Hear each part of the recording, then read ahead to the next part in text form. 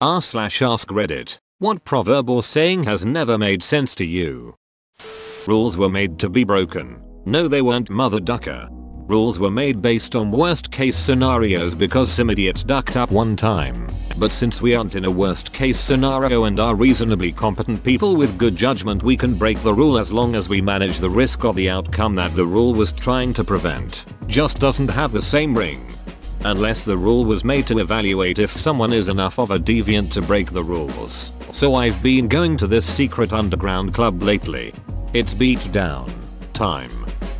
My mum breaks out, it says, insert word here, as a witch's tit on the regular. She'll switch between it's as dry as a witch's tit in summer. I'm as dry as a witch's tit when thirsty. It's as cold as a witch's tit, or it's as hot as a witch's tit. I don't know what witches she's been hanging around with, but she knows their tits well. Edit. I'm going to ring mum tonight and casually slip flat as a witch's tit into the conversation. So she adds it to her repertoire. I've only heard this as part of a longer phrase, as cold as a witch's tit in a brass bra. Okay, so I actually know the origin of this one. The idea is that witches would suckle their familiars, demon buddies from unholy devil marks, because the devil would leave them on the body. When somebody was accused as a witch, they would search the body for these marks and usually find a particularly lumpy mole or round scar, etc. Something most people have. But while let common biology get in the way of a good hysteria, this nipple would be unfeeling or cold. One of the ways to test for witches was to take a needle to the devil mark, and if the person didn't bleed or respond in enough pain, obviously they had found the spot where the witch suckled her demon spawn. Over time this particular method of witch hunting fell out of favor, but the idea of devil marks and, well, witches' tits kept on. Today it's still a fairly common expression, even if nobody understands what a witch's tit is anymore. About halfway through reading this, I 100% expected this comment to end with a mention of mankind being thrown off hell in a cell or hallucinated owls or something. All relevant, uncommon, useful but unsourced knowledge has become suspect on Reddit. All's fair in love and war. My exes would disagree with the former. The Geneva Conventions would disagree with the latter. You know what they say about love and war. Yeah, one involves a lot of physical and psychological pain, and the other is war. Needless to say, followed by saying the thing that's needless to say. Normally, I wouldn't need to say this, but since you're a ducking idiot, this is basically what it means. So it's a less obnoxious way of saying, well, obviously. Double quote. The proof is in the pudding. I always loved that saying, even though I don't usually say. I think it's kinda funny weird. Apparently that was shortened from the proof of the pudding is in the eating. Basically, you know it's good when you eat it. But I just read that on the internet. So, this is correct. It refers to a pudding that looks beautiful, but you won't know if it fulfills its most basic intended purpose, being delicious, until you actually eat it. If it's terrible to eat, a beautiful appearance is just a false promise. It's always the last place you look. Obviously, why the hell would I keep looking after I've found it? It's a corny joke based off of the actually helpful phrase, it's in the last place you'd think to look, as in, broaden your thinking. Because checking the same 5 obvious places over and over isn't yielding any progress. I'd say it came about from people saying it's in the last place you'd look, and other people missing that beat and parroting it as it's in the last place you look. Drive it like you stole it. You mean 5 under the speed limit, obeying all laws to avoid getting noticed? Blowing smoke up someone's ass. There's more than one way to skin a cat. What the duck? Who came up with this? Why would you skin a cat to begin with? It's about catfish. There's more than one way to skin a cat. Fish. Nail that ducker to a tree and pull off the skin with pliers. Well, I guess that's one way to do it. There's more than one though. My father always used the line "your ass sucks canal water" when calling someone on their bullshit. No idea what it means, but I love to use it. This one is great. Instead of complaining about common sayings, this just actually makes no sense. It's cause you're spewing shit out of your mouth, so it creates a negative pressure in your a-hole that sucks up nearby canal water. A guy I worked with used to tell people they talked like a man with a paper a-hole. Also never knew what it meant but loved it. Can't keep shit in. If winners never quit, and quitters never win, then whose bright idea was it to quit while you're ahead? The Atlanta Falcons. This still hurts 7 months later. A piece of me died during the fourth quarter and I shed a tear when I see 28-3 memes. You're the apple of my eye. The devil is beating his wife, an old saying for when it rains while the sun is shining. I find this expression so creepy. Dropping the kids off at the pool apparently meaning taking a shit. I always thought it would make more sense if it referred to wanking into the toilet.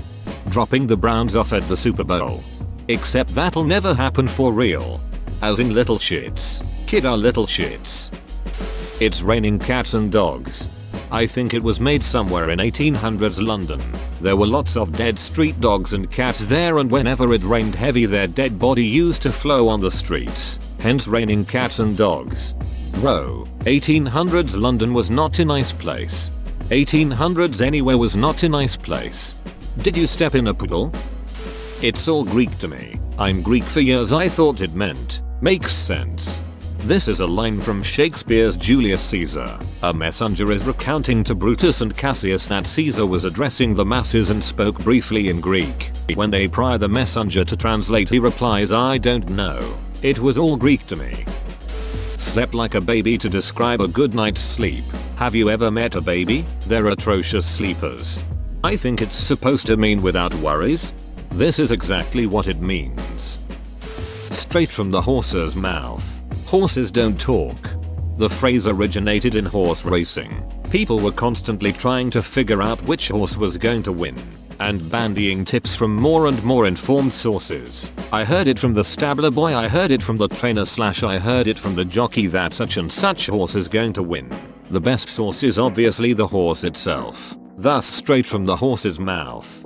I could double check this, but I'm going to repeat what I was told without evidence. The way to determine the age of a horse is to inspect their teeth. So you could ask the seller how old the horse he is selling is, or you could get it straight from the horse's mouth. Incidentally, that's why you shouldn't look a gift horse in the mouth, because it is rude to be picky with a gift in front of the giver, though it is prudent to fear the Greeks, even when they come bearing gifts, because if it is a giant wooden horse, that one you should probably inspect.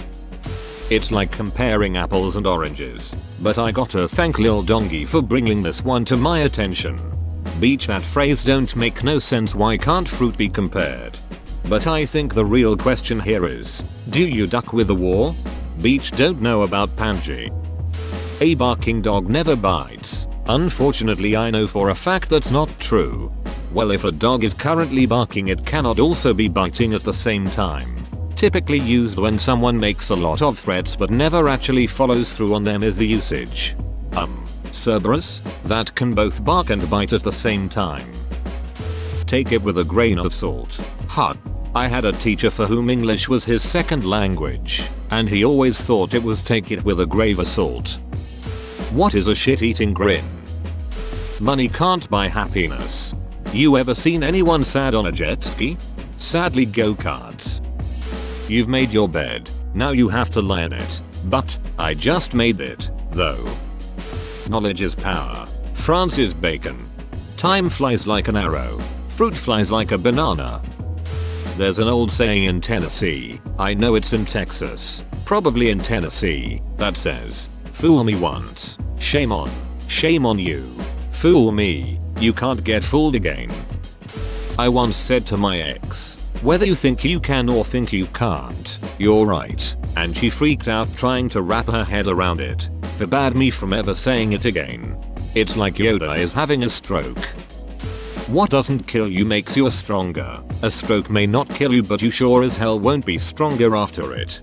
It's a reference to Nietzsche. Was Mitch Nichthumbringt, marked Mitch Stalker. He's fairly notorious for being highly metaphorical. Really nothing Nietzsche ever said retains its meaning out of context.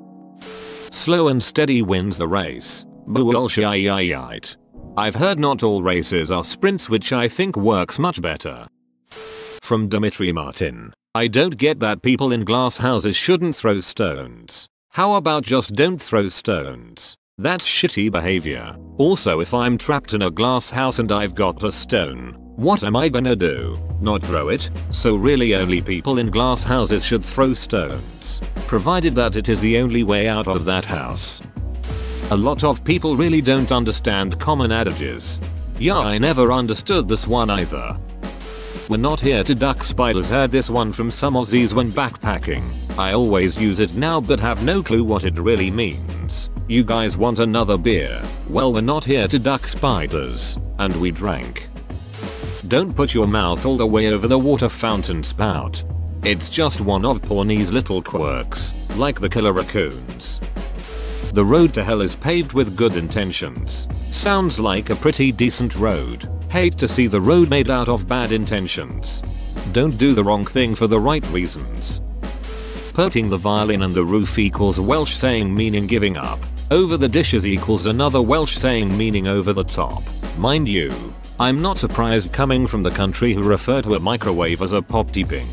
Etymology time. Pop-tea comes from two Welsh words poby, baking, and tie, house, so a pop-tea is a baking house, or a bakery, but it also refers to the oven inside the baking house, and ping is an onomatopoeia, so pop-tea ping is the oven that goes ping, which is adorable.